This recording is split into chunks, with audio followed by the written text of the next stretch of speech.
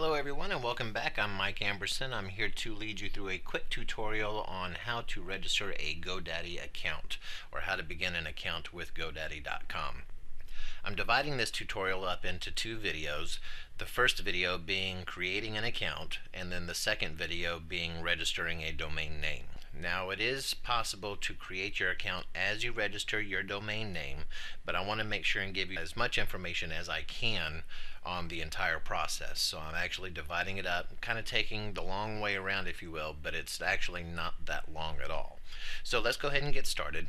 The first thing we're going to do is click on Create Account. And then we're going to fill in our information here. Now I'm going to do this via time lapse and we'll get going from there. Okay, so now we've filled in all of our information. I've blurred out the information because some of it is the login information that you're going to use for the account. So you'll fill in your own information here. And as we scroll down, now for the account type, it's blurred out right now, but the three choices are business, personal, and both. I just picked personal. It really doesn't matter at this point. All you're doing is registering your account, and you're going to be using this for personal, or if you want, go ahead and choose both.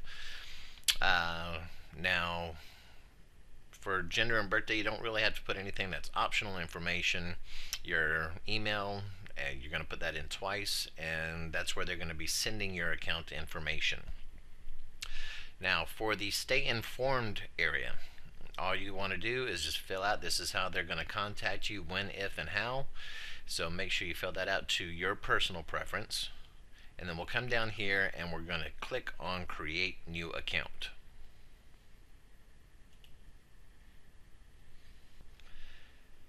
And that's all there is to it. You have now created an account with GoDaddy, and in our next video we'll be picking up right from here. I'm going to switch accounts to the account that I usually use so that we can go through registering your domain name. Until then, thank you for watching, and we'll see you in the next video.